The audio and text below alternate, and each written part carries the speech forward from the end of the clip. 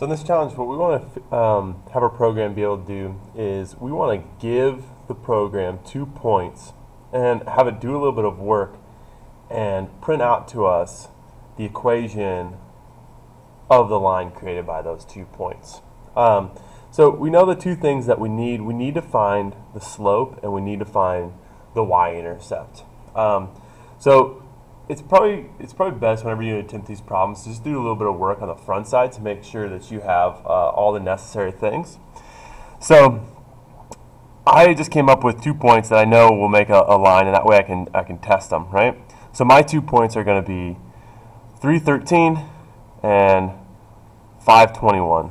Okay, so I need to find these two values. So I do 21 minus 13 over 5 minus 3, and that's 8 over 2. So our slope should be 4. So that's how we're going to get the m value. Now I need to figure out how we find the b value. And this strategy, we're going to ask for these as inputs, and we're going to do the calculation, and we should get 4. We're going to check that before we get going. So the m will be the one that's a little bit easier to find, a little bit more straightforward because we're used to solving for m. B is going to be a little bit different.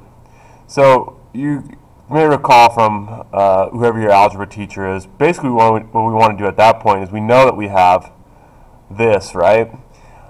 We take either one of these 2 points. I'll just take this one because the numbers are smaller, and I'm going to plug them in. So 13 equals 4 times 3 plus b, and I want to solve this thing, right? So really, our b value is equal to 13 minus 4 times 3. So we know that it should be 1, but I want to. So b equals 1, but the important part of it is right here, the closed form, right?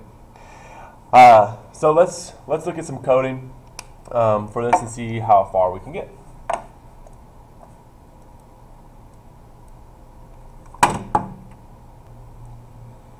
So now I've got the first line of code in there. Basically what we're going to ask the users, we got to figure out a way to get their points that they have into the computer. And so what I did is this first part right here is called a variable, right? And I said let the variable x1 be whatever the number, I have to remember it's important I call this thing a number, right? Whatever the number of the input to this question is. So it'll ask them, what's the x-coordinate of your first point? In our example, they'll say 3, right? And we'll move on. Now, all of our next questions are going to be really similar, so I'm just going to copy and paste this a couple times.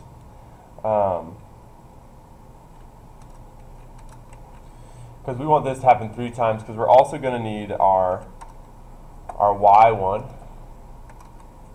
and our x2 and our y2. And then both of these should be second point. So now we have those 4 pieces. So now we want to do some behind the scenes work. I'm going to create a new variable called m. M, you may guess, stands for slope. And basically the way to calculate m is I'm going to tell the computer, just take that y1 variable, whatever, the y2 variable, subtract it from the y1 variable, and then divide that by the x2 variable minus the x1 variable. If you do that, I think we all can agree that you would have the slope. Now I want to look at finding the b value. So if you look here, our b value was 13 minus 4 times 3. So I'm just going to write that down here, this part right here bigger. The way to find b, we did a little bit of math, and 13 was, if you look at what it was, is it's y1, right? Minus the slope times x1, and that's how we figured out our b value. Right? So I'm going to use this as my way of finding b. So let's take a look at our program.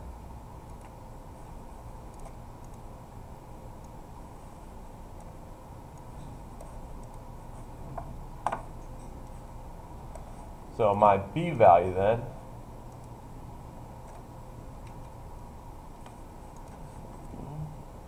so that b value again was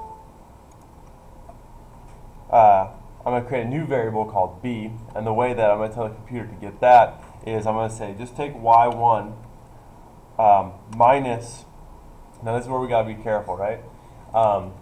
If I want to do m times x1, right? Some of you guys may say like, okay, well that will multiply it, right? Because parentheses imply multiplication. Not for computer programs. You're going to have to put a multiplication sign in there. And yeah, that should calculate our b. So it's always a good idea to just see the individual parts of this, just to make sure that we're doing this right. So I want to print the message, your m should be, I'm going to leave a blank spot to put that, and your b should be, so the equation of your line must then be y equals